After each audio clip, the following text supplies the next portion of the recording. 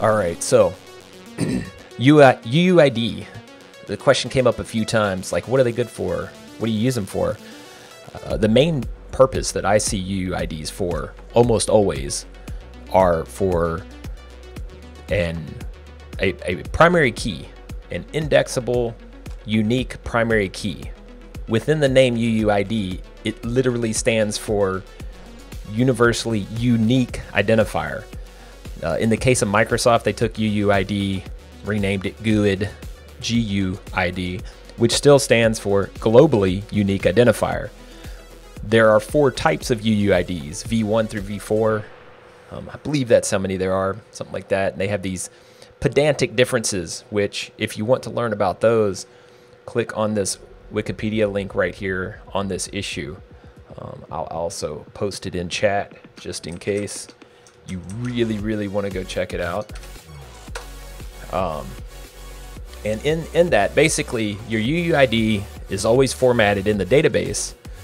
And these are the specific parts that you want to know about as 8-4-4-4-12 alphanumeric digits, or I should say hexadecimal digits, because the number is very specifically 16 octet UUID are represented by 32 hexadecimal digits, and they're broken out in that kind of funny format, right? 8-4-4-4-12.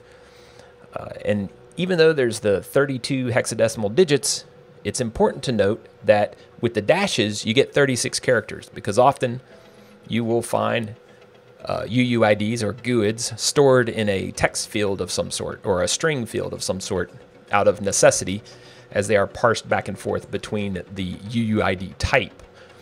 The database does have a type that is specific to this, which makes the 128-bit number or 128-bit value a specific type. So it's not a string, but it can be stored as one.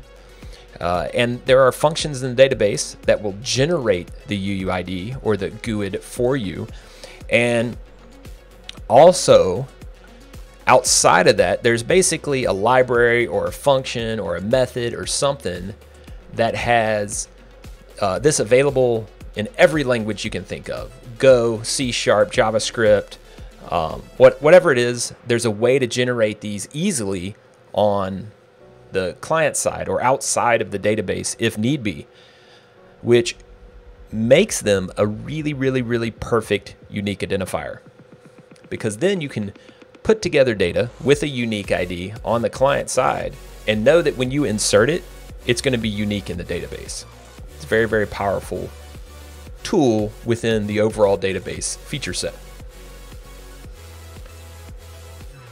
And almost every time you see me make a database table, if I'm doing it from scratch, I almost always, probably 99% of the time, use an ID, a UUID as the ID.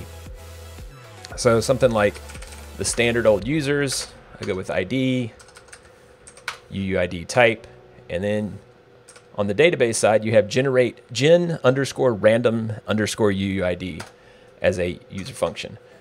And it's unique. I'm going to select it as a primary key, which means it will mark it as unique anyway, but I tend to check that box just out of habit. Select it as ID. I'm going to give it one other column because you'll need that. We'll go with name. We'll make that text. And let's see here, scroll down. And because it's a primary key, it's automatically set up as a unique key, so it's indexed, right? And then you can click Add Table, and boom. That is a table with a UUID as the main primary key column. So that's the over-under on the UUID.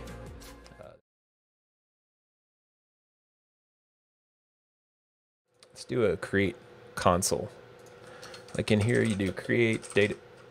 Whoops, not database. Create table. How's it? That I think.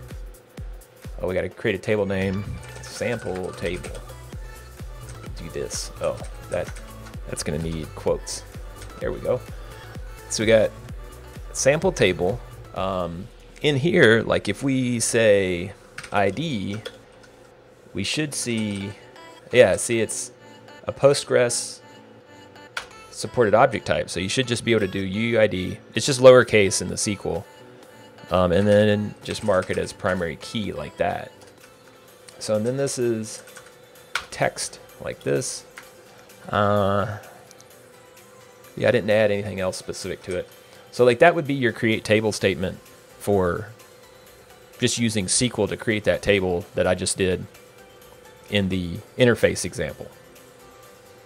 The key difference, of course, is in the interface in the Hasura console, it's created all the metadata necessary in Hasura as well as actually built the table in the database, right?